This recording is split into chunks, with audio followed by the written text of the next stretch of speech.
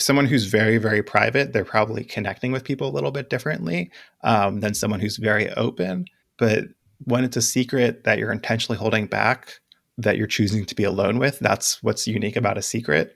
That's where some of the problems can begin. You're not choosing to be alone with something when you keep something private, but you are when you keep something secret.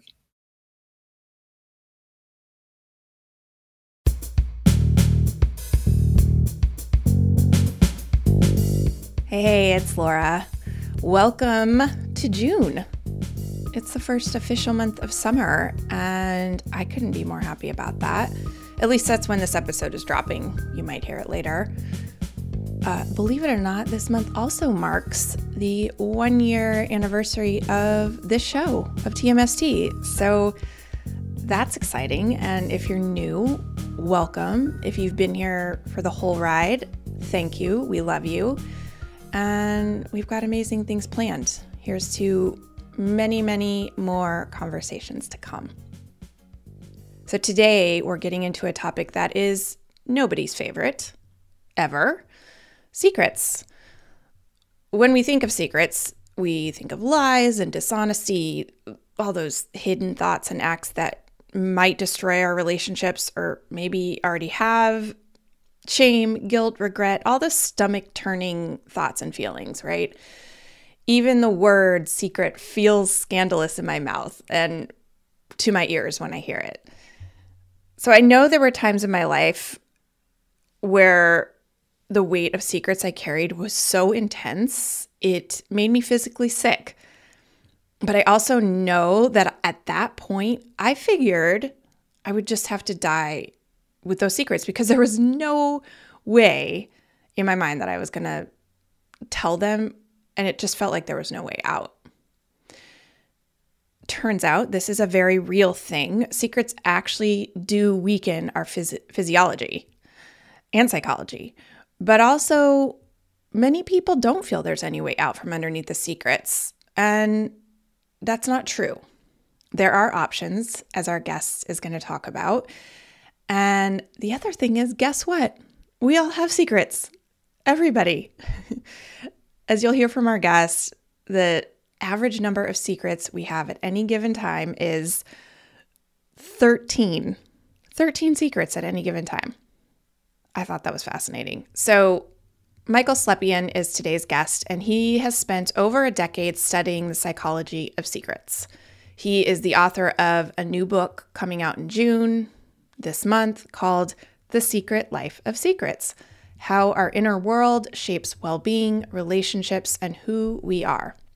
The title suggests a lot of what we get into in our conversation. We talk about the impact secrets have on our physical and psychological well-being, how they impact our relationships, how we can work with them so we give ourselves a break and drop the guilt and free up some of that mental space that secrets take up.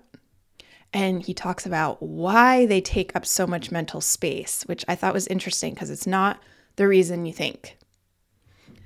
We also talk about the most common types of secrets, the difference between secrets, lies, and privacy, and what the research shows helps alleviate the shame and pressure of keeping one.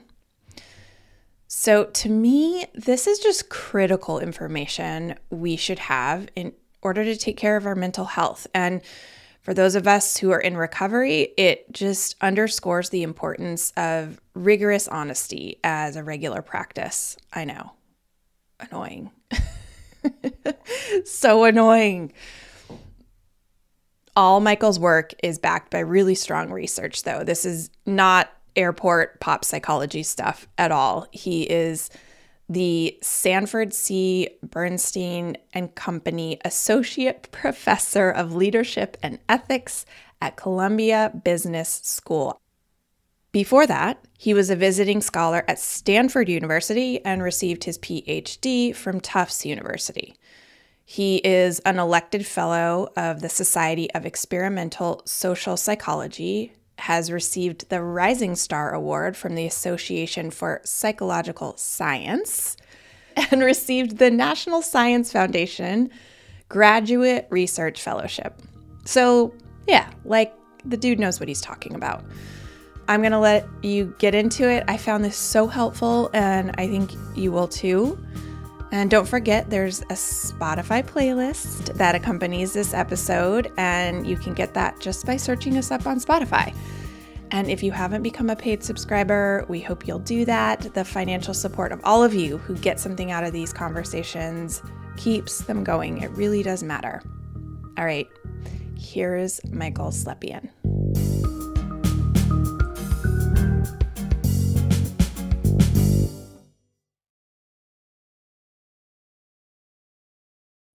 Hey, it's good to have you. Thank you for being here. Thanks for having me. So, in your book, you start out with a really fascinating story that it's almost unbelievable that it happened when it happened. So, can you describe it? The story you're talking about there, very beginning of the book, is I had been doing research on secrecy for maybe 2 years or 3 years at that point, really, really early beginnings of the research, before it became what it is today.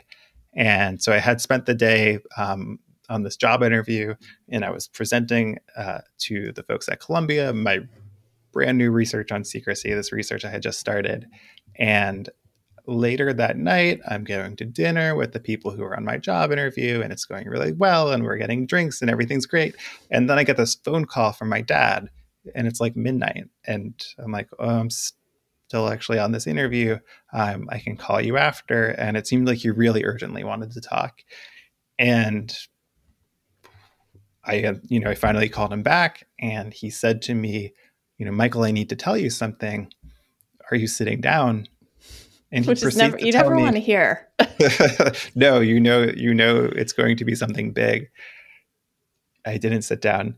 He told me I am biologically unable to have children. He was telling me that he's not my biological father, and neither with my younger brother. And so therefore we're actually half brothers conceived from different anonymous donors.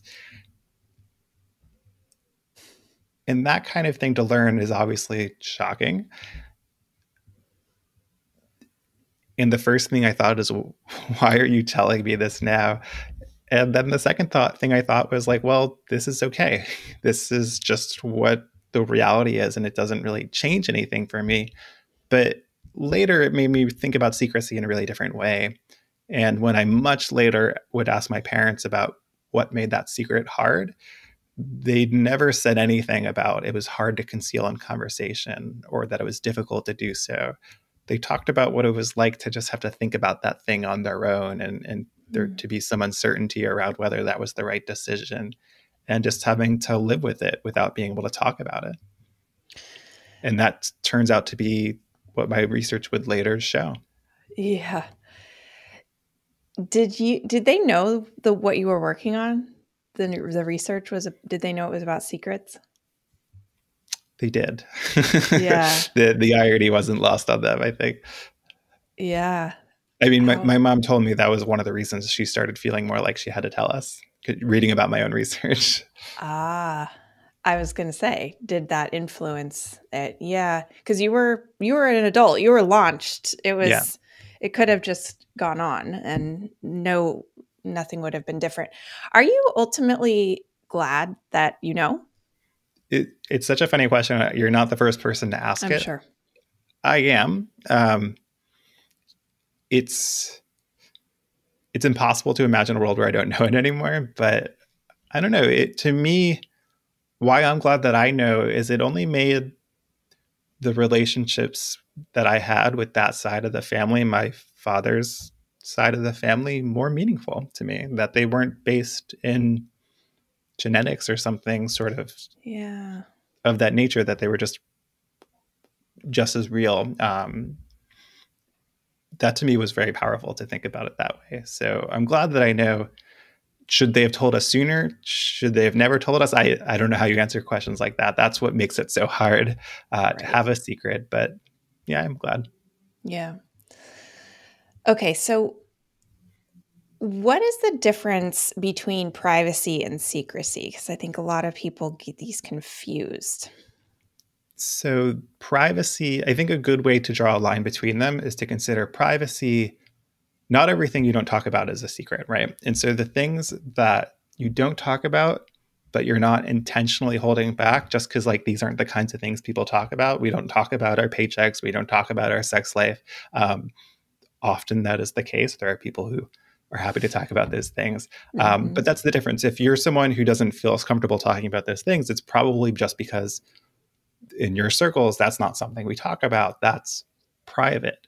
But if there's a specific experience you intend to hold back, some specifically poor financial decision or some specific sexual experience, to use the same example, that's different. That if you intend for people to not learn it, then it's a secret. Yeah. And would you say that privacy doesn't have the harmful effects that secrecy does? That's right. So privacy, someone who's very, very private, they're probably connecting with people a little bit differently than someone who's very open. But when it's a secret that you're intentionally holding back, that you're choosing to be alone with, that's what's unique about a secret. That's where some of the problems can begin. You're not choosing to be alone with something when you keep something private, but you are when you keep something secret. Are there differences between lies and secrets? They kind of fold onto each other some ways because you can lie as one way to keep a secret, but there's many other ways to keep a secret, and some secrets don't even need to be kept at all. They're just sort of unknown. And then you can keep a lie a secret. You told someone something untrue, and there's something really significant about that instance. We're not talking about a white lie, and you're keeping that secret. Yeah. But then they're different in that you don't have to lie to keep a secret, and so you can sort of draw a line between them too. Right. There's like a lie of omission is just, you never told a lie. You just didn't say it. Right. Yeah. Okay. So in the book, you define 38 types of secrets that we typically keep. And what was the percentage of sort of validity of that? Like, does that cover everybody? So it certainly doesn't cover all secrets because that's impossible. But it turns out that these 38 categories of secrets we use in our research really do comprehensively cover the things that people commonly keep secret. Sometimes the categories are quite broad, and this is what enables us to cover so much ground. One of them is sexual behavior. Another one is telling a lie. There's many secrets that can fit each of those situations. But when we ask people to look at this list of 38 categories and say, which ones are you currently keeping? We see that the average person has 13 of these different categories of secrets at any given time. I found that alarming. I was like, wait, what are the 13 things that I'm not lying? That was my thought. What are my secrets right now? And is that something we need to be worried about? Is what I'm The ones you want to be asking. worried about are the ones that are worrying you. There are Mm-hmm. some that you're like something from college and like you still haven't come clean about it, but like it kind of doesn't matter anymore. Some secrets, their relevance to our lives fade over time, and those aren't the ones that require action. But if something feels unresolved, that's when it could become a problem. Yeah. Like the saying in recovery is secret, you're as sick as your secrets, or your secrets make you sick. What validity did you find to that statement? You're as sick as your secrets. It's complicated because the question sometimes comes down to what do you mean by secrets? And for a very long time, people have meant something very specific when they describe something as secrecy. And they really described it as the moment in time when you conceal a secret. And so for a very long time, we've thought that's why secrets harm you, because it's stressful to have to conceal them in the moment, or it's difficult or taxing. But that turns out to be not the case. Our secrets do not only exist during the moments in which we're concealing them, if only. They Right. exist well Right. before and afterward, too. And your mind can return to your secrets time and time again. And that seems to be the situation where someone's well-being is lower. Not the moment of hiding the secret or not the frequency with which you hide your secrets, but how often this thing just simply comes to your mind on your own time when you're not with anyone.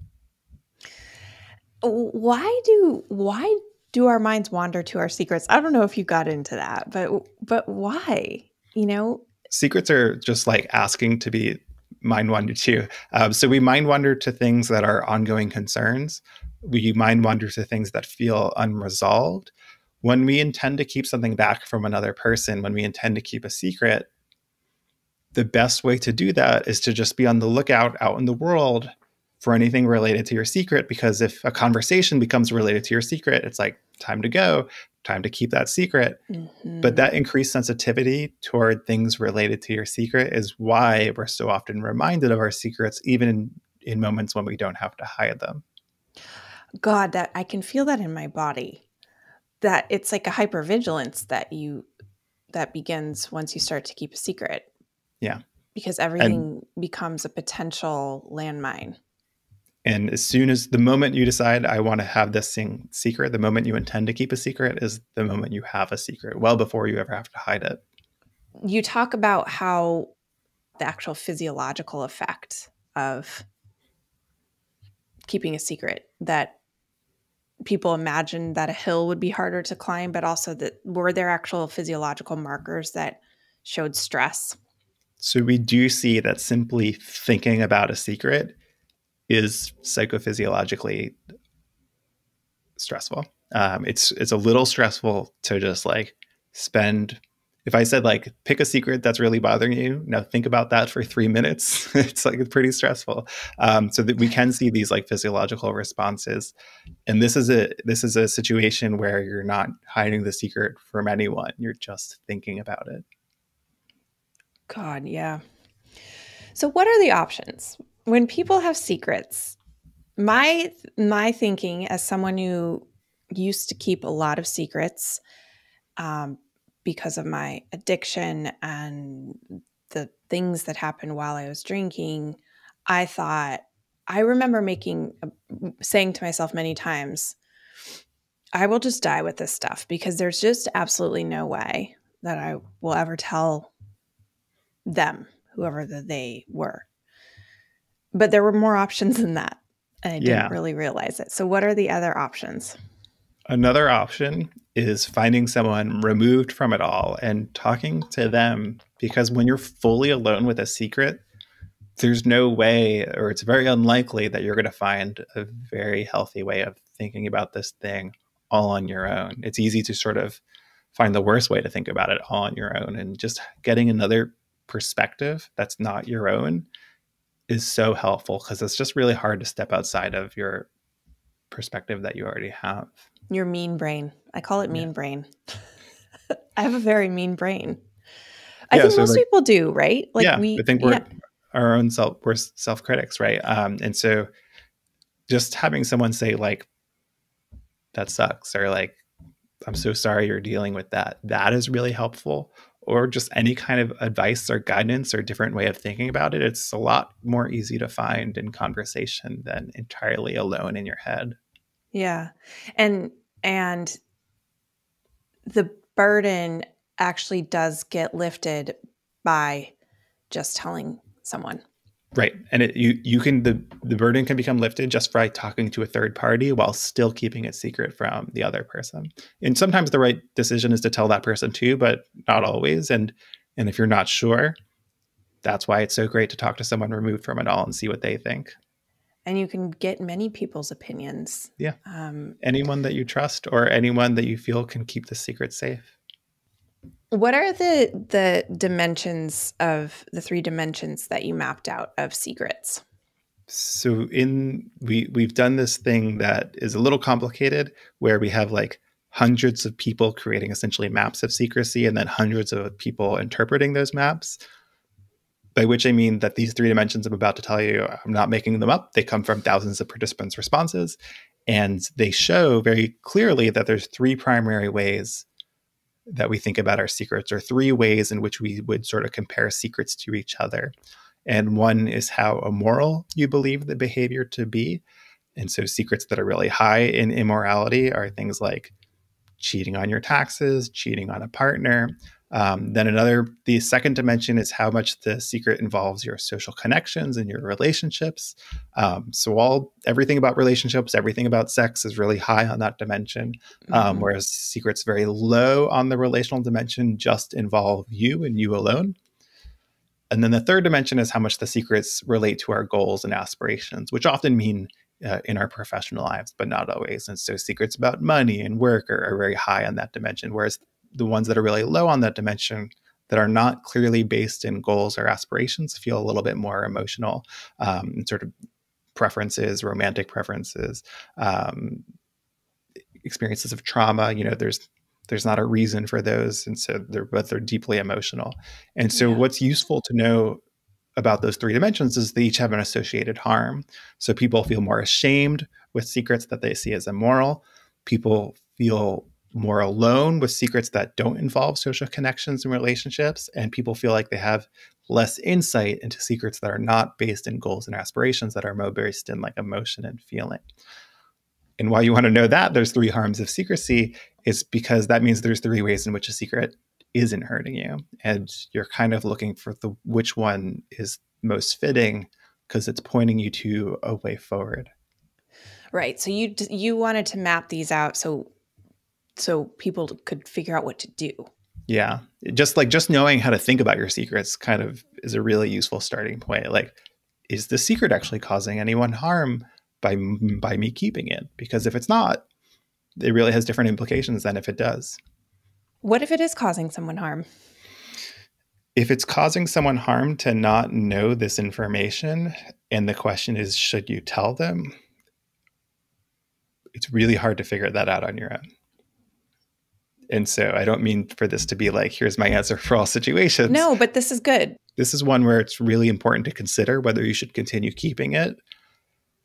And it's definitely one you should ask for advice for, because it can get so complicated so quickly. And talking to other people and seeing what they think can really help you find some clarity as to whether you should keep keeping it, or whether it's time to reveal it, and how can you prepare someone for something surprising of that nature.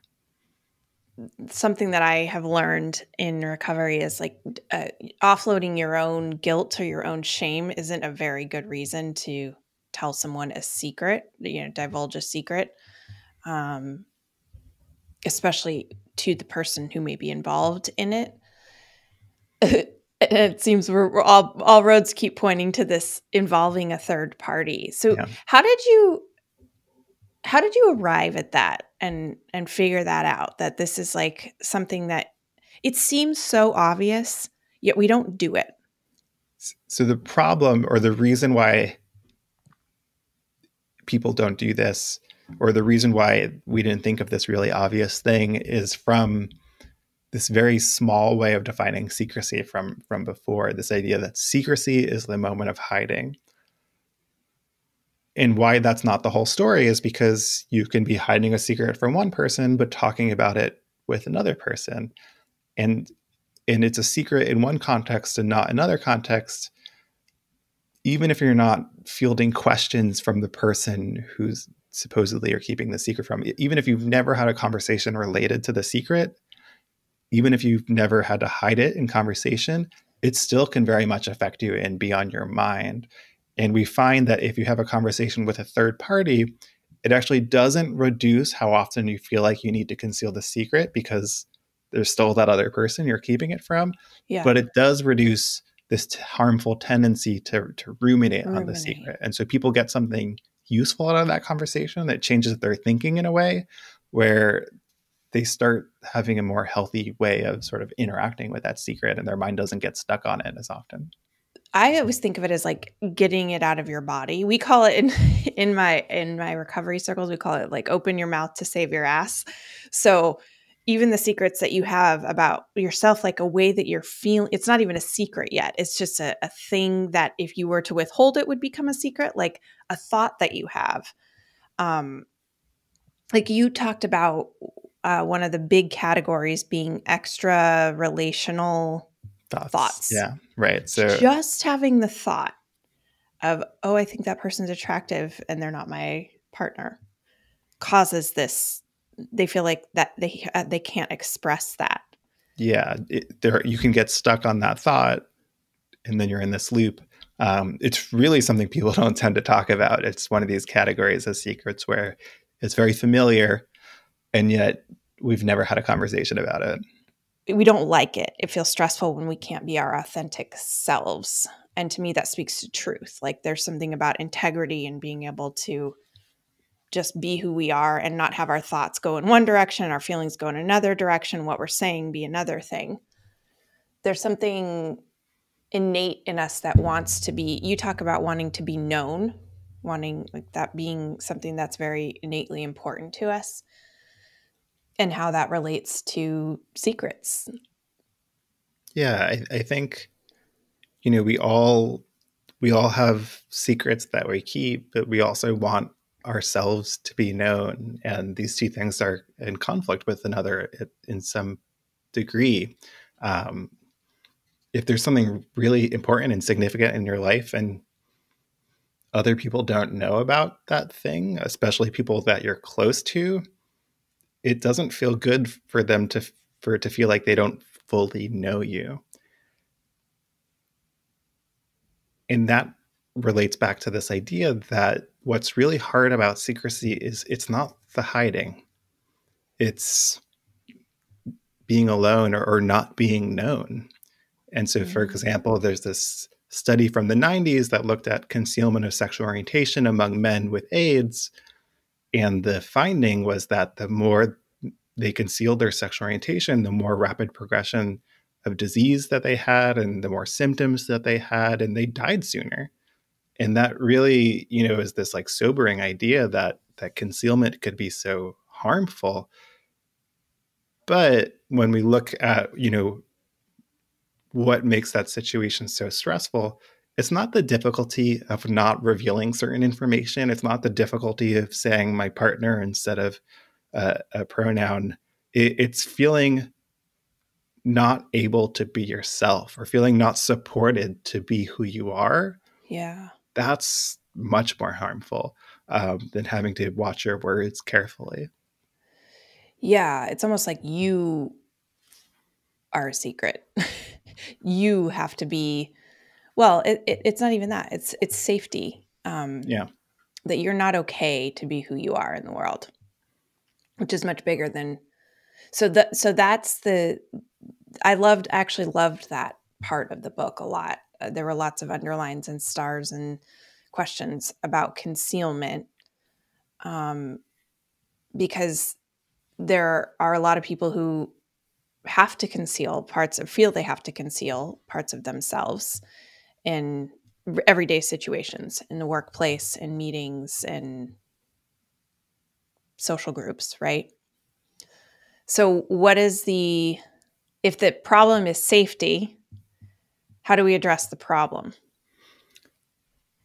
It's a tough one. That's a big one. And so, you know, in the workplace is an obvious way or sort of an obvious place for me to think about this, being at a business school and thinking Mm-hmm. about how we can make people feel that they belong. You know, there's this increasing and rightfully so interest in sort of diverse workforces and leveraging that diversity.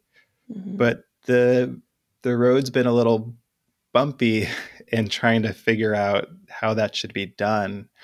And it really involves striking a careful balance. You know, original ideas around how we should treat this issue is just sort of ignore social groups and sort of be colorblind.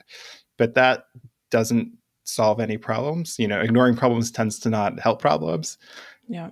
And then the recent push after color blindness is this idea of multiculturalism, celebrating differences, but that also has a fault. It can easily slide into sort of endorsing stereotypes or expecting stereotypes. And so what I'm finding in my research, essentially, how can we hit both targets and with getting the good parts but not the bad, is thinking carefully about the difference between inclusion and belonging. And a Mm. safe space just inclusion is not enough for the space to be safe. And in fact, it can even highlight that it's not. So if someone feels that they were included in a decision or got a seat at the table just because of the social category that they represent, that feels like being singled out. That doesn't feel like belonging. And so Right. it's tough, but you want to find inclusion that fosters belonging and not sort of singles out lack of belonging. Yeah. And one way to do that, and it's not easy, is to show a value of inclusion for different all social groups, but that the individual is not included on the basis of that social category, that they're included for who they are as a person. And that's what fosters belonging. So seeing the whole as a collective and ensuring as best as we all can, whoever the we is in that case, whoever the, if you're at a business school, whoever the people are who are looking at the student body and doing the hiring, that there's representation, but then also seeing people as individuals. Yeah. And then what does that have to do? How did you work your way into this? I mean, this goes right back to being known. People want to be known in the workplace. They want to feel like that they're not part of this because of social category membership, or that's not the sole basis for it. And so where it connects back to secrecy is this idea of feeling like you can't be yourself in a situation. And that turns out to be really harmful, even if it doesn't require a lot of hiding.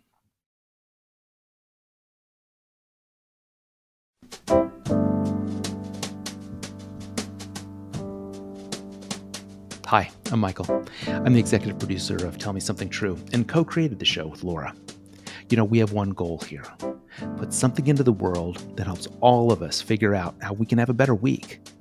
We think the best way to do that is to keep the pod ad-free, so all of the work goes toward making something that's useful for you instead of hustling to keep advertisers happy.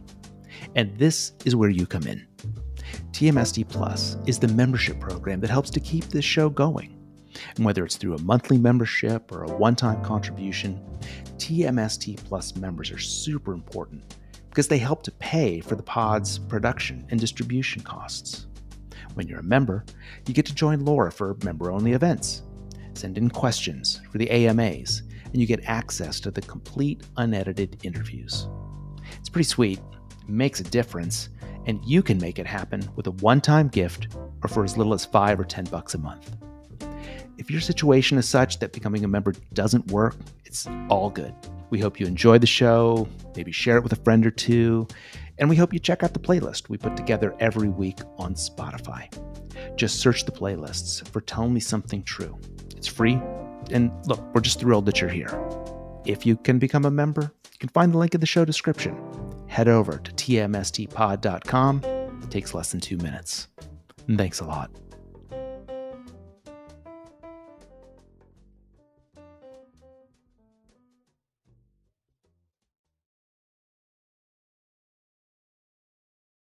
So the lack of insight was a dimension of how secrets hurt us. We've touched on it, but I want to go back to it because it was the least obvious to me.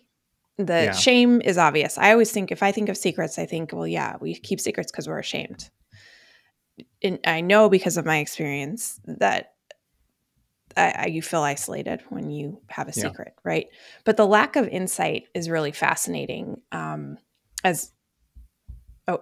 You list 3 ways: shame, isolation, and lack of insight. Imagine there's something that's been bothering you, or there's something you're struggling with. Like, and it's not a secret. Like, what's the first thing you do? You talk to whoever is like nearby about it.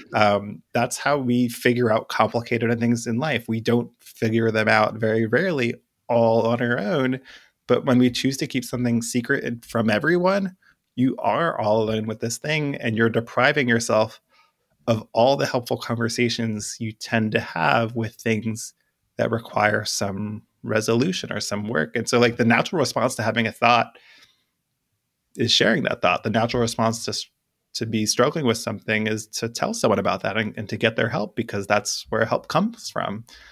But when we keep it a secret, we're shutting off those helpful avenues. And so you'll have a very specific way of thinking about that secret, but you're sort of closing yourself off to different ways of thinking about that secret. And maybe you feel like you're keeping it for the right reasons, but maybe if you pushed on that a little bit harder, you might think, well, actually, maybe I shouldn't be keeping this secret, or maybe I should be talking about it with certain people. Yeah. And is it the sort of bottom line litmus test that that maybe you need to consider this secret and ask yourself questions about it, is if it just keeps coming up? Yeah. If it's something that keeps coming up, that to me signals there's something to do. There's some work to do. And that's really typically really hard to do on your own. You talk about confiding our secrets in others as a way to not be alone, but not hurting others or like creating irreparable damage in relationships. This is something I said that people have in recovery have, I think, figured out really well. But not everyone has that. Not everyone, I mean, we all kind of know a therapist could do that. I think one of my instincts was that we don't really think we're going to choose people well, that we're going to choose the wrong person, or that we don't actually have anyone. What does your research show about who we choose, the types of people that we choose, whether those decisions are great, and what is actually required to feel better? So I'll start with the last question first, which is what is required to feel better? Surprisingly little, which is why it's so good to talk to someone. We find in our research that someone has to respond very negatively, not just like a little negatively, very negatively for confiding to make things worse. Even just like a sort of little bit positive, little bit negative, like not a very, very positive, like even just a like just a mere acknowledgement. Just a mere acknowledgement or just mere lukewarm social support or lukewarm advice is a lot. That's so interesting. And so we find even if someone feels like they said something only a little helpful, that actually is related to better coping and less health problems. And so it seems like we actually only need so little. And that's what I mean by this other perspective. Just whatever they say, the chances are really good that it's going to be helpful. And part of the reason why is we carefully choose our confidants. And people really prefer to confide in people that they see as compassionate, people who will be non-judgmental and express empathy and caring. People, rightly so, target those individuals for confiding because they're the ones who are going to sort of help you and give you emotional support. But people also really like confiding in people that are assertive. And it seems to be for the reason that these are the people who are going to push you to do something. Yeah. And then the third thing you want to look for in your confidant, not like, yes, they'll be positive. Maybe they'll help you and push you to do something. But the third thing is that their sense of morality is similar to yours. If you're going to tell someone something that's going to totally scandalize them, that's what you're going to be talking about, not like useful advice and support. So look for someone we know that though, right? Like we instinctually know that. We do. Yeah. Did you find differences in gender? I've been getting this question for a decade. Really? It makes sense though, right? Yeah. It's so like one day we're going to study it right, like do it right. But the quick answer to that question is women confide their secrets in others more than men. So I'm not saying keep a different number of secrets or keep fewer secrets, but tell other people about those secrets more. Why? Why is that somehow wrapped up in gender? There seems to be gender roles around sort of like being emotional and sort of exposing that kind of emotional side of you. And that's problematically seems to lead some men to confide less. Yeah, I'm not surprised. Let's talk about some of the things that I liked about the 38 categories of secrets is that they're not all negative or they're not all, bad secrets. There's positive secrets too. And what you called secret joys. Can you talk about them? Yeah. So there's this class of secrets that we evaluate the content of the secret positively. And for many, that's because we plan to reveal it at a later point, a marriage proposal, a surprise party. These are secrets we keep in order to reveal. Yeah. But then there's something else. And that's what we're talking about. That's what I'm calling secret joys. These are things that you enjoy, but you don't like talking about it to other people, or you sort of think that talking about it will not make things better or will even make things worse. And we're talking about things that you enjoy, right? So these are things like hobbies, like these are things like collecting coins, whatever it is, Yeah. watching soap operas. And Yeah. people feel really secure often in the decision to not talk about those. They say, I know I enjoy this. I know there's no harm in doing this. Mostly, we can imagine someone who spends all their time watching TV or something like, we can imagine it to its extremes. When we're talking about Right. behaviors that are not at the extremes, there's no harm in keeping them secret. And people actually, it helps people maintain feeling good about that. If someone's secret is that they play video games and they just beat a really hard game, they're happier to just live with that alone than tell someone about that. And the person's like, why would I care That's about stupid. that? Yeah. Yeah. Yeah. I like the secret joy thing. I think we have this idea that it's wrong to keep things to ourselves and for ourselves, but I think in this category, it's something. There's something sacred about that. Yeah, I think so too. And I think there's a lesson to draw for our other secrets. How can we sort of be at a place where we feel like that good about it? You'll never feel that good, but like, how can you feel as certain that you're making the right decision and keeping the secret? How can you feel like this is bringing some good or protecting someone? Like, is that actually what's happening? Again, hard to figure out on your own. Easy to figure out with just one other person. If we're all at any time carrying the average of 13 secrets, do we need to worry about that? I think some of those 13 are secrets we haven't thought about in a long time. And it's not that we're still working toward keeping them. It's just they've never got revealed. My parents' example is a really good one. Like, they didn't tell us when we were really young that we were donor conceived, because how could you have a conversation about that with a 4-year-old? But then, Right. then at some point we were adults and it was like, well, I guess it's become relevant again. And this is kind of what happens with our secrets. They kind of ebb and flow their relevance to our lives, and the burden kind of tracks that. And so if something comes back and it's all of a sudden an issue again, these like once dormant secrets can come back if they're somehow relevant. So I think not all of them are like our most important secrets, and these are just the number of categories of secrets people keep. The numbers should be higher, in fact, because people this might is have a number of categories. Exactly. So people might have multiple financial secrets. Yeah. So what spurred you to finally write the book? And in writing the book, were there surprises? Were there things that you did? One of the things that I found interesting in your book was the Pennebaker work and studying that. I am familiar with his work because of the writing aspect and how writing can be therapeutic.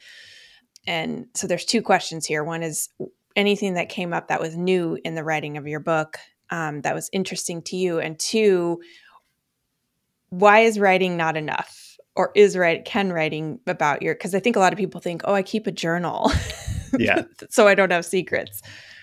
So some of the most surprising things I learned along writing this book was looking into the whole development of secrecy and kids' secret keeping. I'm a social psychologist, not a developmental psychologist, so I hadn't quite interacted with that yet until it came time to write the book. And there's really fascinating research on kids' secret keeping, but it's really disconnected. And so there was a lot of work trying to bring it all together. Yeah. In terms of switching to another kind of writing to work through your difficult experiences. Yes, there's this idea that they'll call it expressive writing in the literature, the psychological literature, but you can just call it journaling because that's what it is.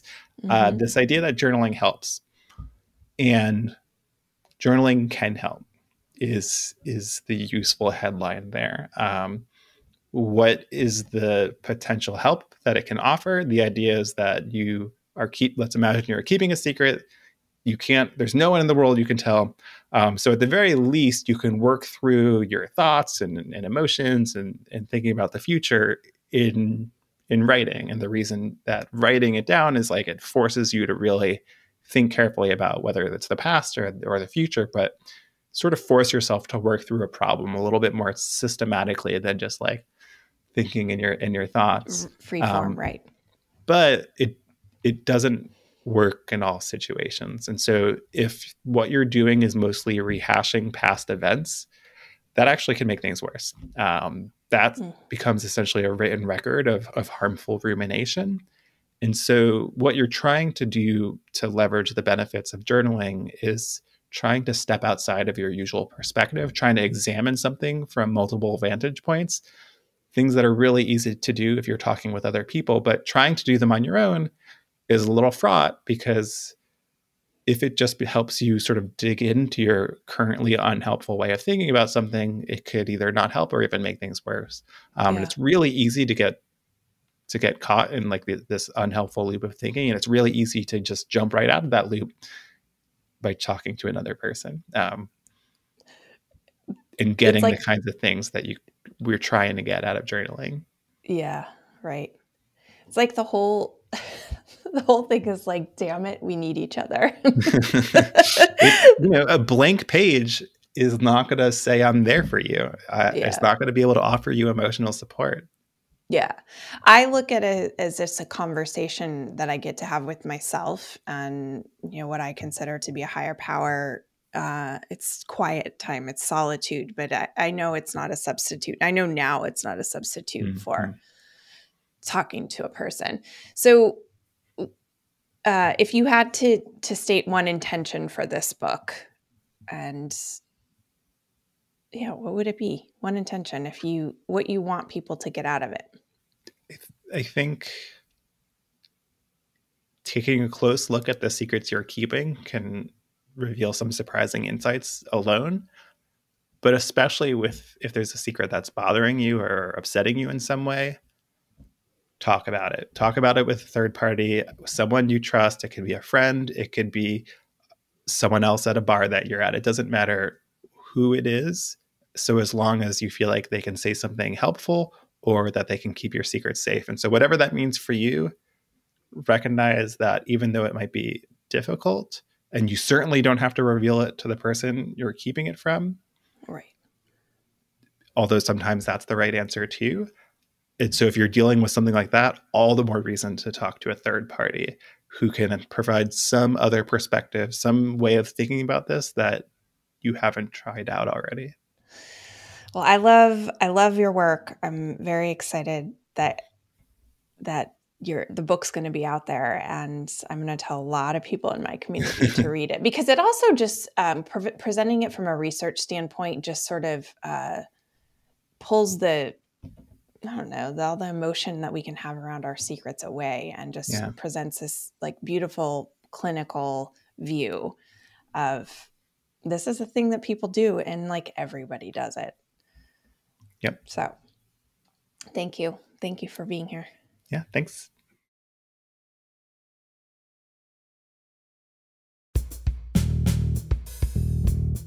All right. Thank you so much for being with us today.